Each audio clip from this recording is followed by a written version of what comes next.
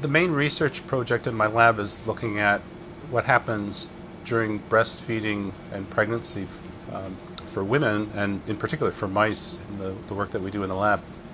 Why we're interested in this is that the mother's skeleton is borrowed from during pregnancy and lactation to provide calcium and other minerals to the fetus and to the neonate. And then, quite strikingly, the biggest puzzle about it is that it's fully restored afterwards. It's a puzzle because normally as adults, if we lose bone, if we lose calcium from our skeletons for any reason, we're pretty well stuck there, or we might have very slow partial recovery. But if a woman breastfeeds, she can lose 5–10% of her skeleton in about 6 months and restore it completely in another 6 to 12 months. And if you're a mouse that's lactating, over 3 weeks you can lose about half your skeleton and completely restore it in about 14 days.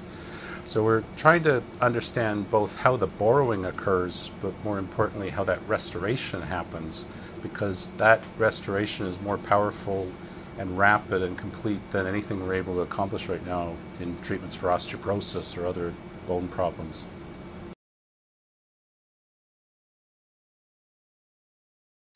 The main obstacle in this work is that we're searching for an unknown.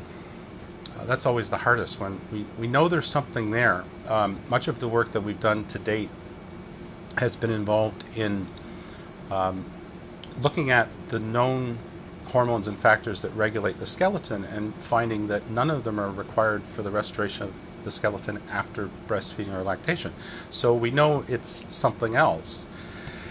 And that finding of an unknown, it's a wide territory, a big puzzle, and we've been taking a couple of different approaches by trying to look to see what genes are changing their regulation in the skeleton during the recovery interval, and what proteins are in the circulation during that recovery interval. On our first pass, we found probably about 600 different genes in the skeleton that are changed during the recovery interval, and that's a lot to try to then test to determine which one might be most important or key. And in the circulation, it's fewer. There's about 100 proteins, but still, that's 100 candidates to be examining to then test and see, do any of them stimulate bone to develop itself.